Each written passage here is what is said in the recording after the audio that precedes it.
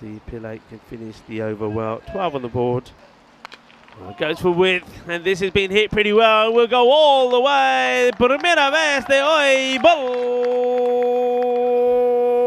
Balle, balle. In la zona, Shakalagya.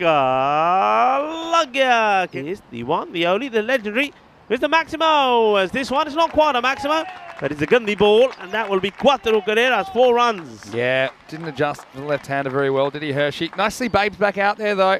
This is asking for trouble, and you're going to get it. Wait for this ball from Hershey. Goes after it, and goes after it really well. That's out of here. Maximo! And that's the power that Boom Boom Basil brings to the table. Yeah, this is a lovely shot, isn't it? Much better than the last one. This is just pure timing. He gets the width. Puts in a good shift here with the ball. This is a delightful shot first up. It was just in the slot. And, well, that shot is going to take a bit of beating today. That is an absolute juicy hit. Short, and this one will go the distance as well. Bolle, bolle, bolle. Brrr, que grande, que guay. Full toss, and this is being walloped, and there's another one that will go all the way. Boom. Shakalagya, una cita más. Yeah, well, brings up the 50.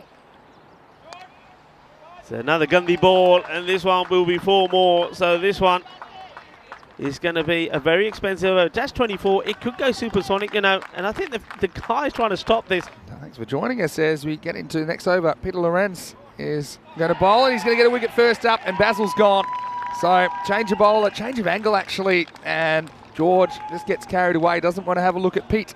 And instead, he loses his off stump. So big moment in the match as the EDX Knights lose their first wicket.